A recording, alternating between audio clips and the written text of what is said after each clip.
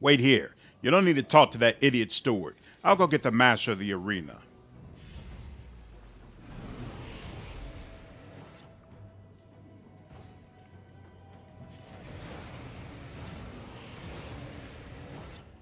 A fat, heavily tattooed demon stares at you curiously. Welcome to the battle bliss, stranger. Who did you bring me, Yaz? This mortal looks impressive. He could fight the Bloody Freak or maybe in the Flayer twins. Have you ever thought about a career as a gladiator? I could. Yaz interrupts the arena master dismissively. Stop babbling, Irmangaleth. We came here on business and we don't have much time. Answer his questions and then piss off before you piss me off. What is this place?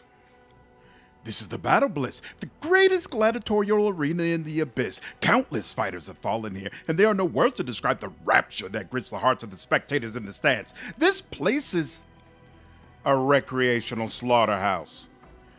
Can I participate in the fights? Yaz raises a hand, silencing the Cambion before he has a chance to reply. Out of the question.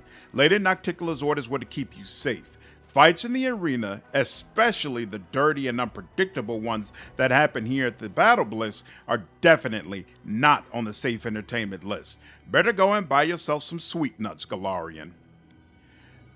Actually, Nocticula didn't say anything about keeping you out of the arena. If you, in your right mind and of your own free will, want to cut a few throats to please a crowd, who am I to stand in your way?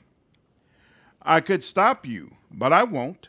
I'll just kill anyone willing to fight against you in the arena before you can even draw your weapon. And where will be the fun in that? Ah, I can see from your eyes that you understand what I'm getting at. No gladiator fights for you today. Who are you? Yaz frowns, clearly bored.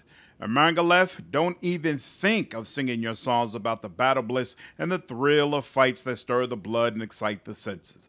I've heard them all 100 times. You're just an ordinary slave owner with a flair for the dramatic, as crooked as they come, and your slaves slaughter one another for the amusement of the slavering masses.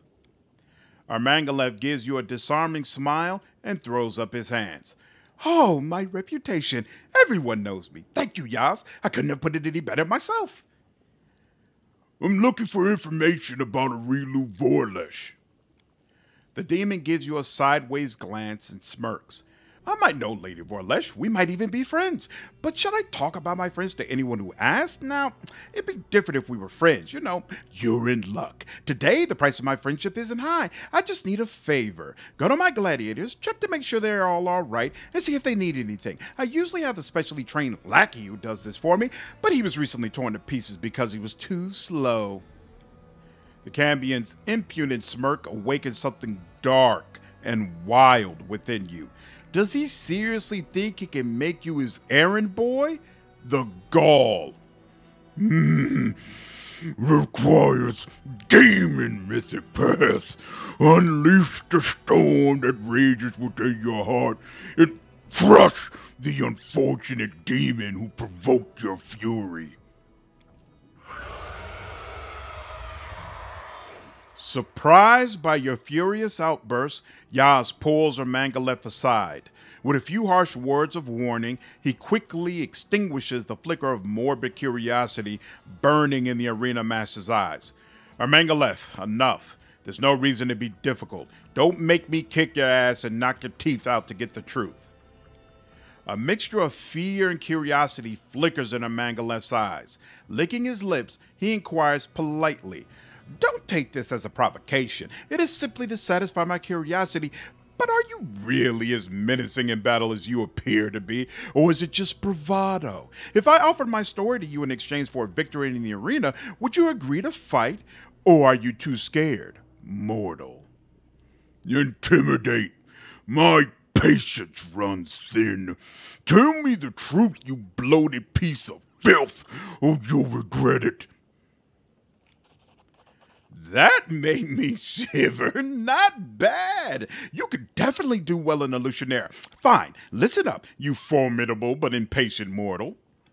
Lady Vorlesh has attended the arena, and a special place is always reserved for her in the Battle Bliss top box. As a reward for my courtesy, she gave me a ring that guarantees a favor from her in the future. The demon proudly shows you a massive golden signet ring, but its surface is completely smooth. Without hesitation, the Cambion puts his finger in his mouth and bites it, letting a drop of blood fall onto the ring. Instantly, a glowing symbol appears. It resembles a horned insect with double mandibles and a pair of ragged wings. This is her personal mark, like a signature. She leaves it wherever she goes, but it remains invisible until it is revealed with a drop of blood. There's a mocking glint in the Cambion's eyes. Unfortunately, these days, or rather months, well actually these last few years, she doesn't often grace us with her presence, but you should show up anyway. Who knows? Fortune may smile upon you. You already know that Aurelie Vorlish used to live in Nocticulus Palace, and now you know how to reveal her invisible signature. Armed with this new knowledge, you can search the palace. It might give you additional evidence that brings you closer to your goal. Wonderful. I think you've realized, mortal, that it's useless to take offense at this madman. I suggest you attend to your affairs and forget about this fool. Attack, Irmangaleth.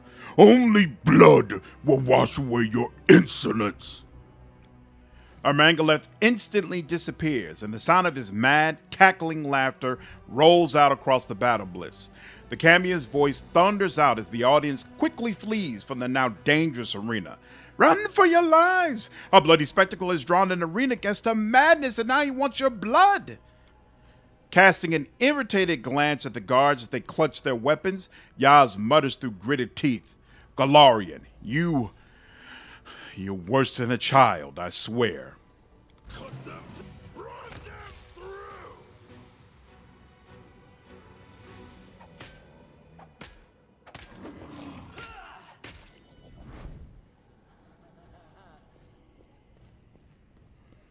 Yaz forces a smile.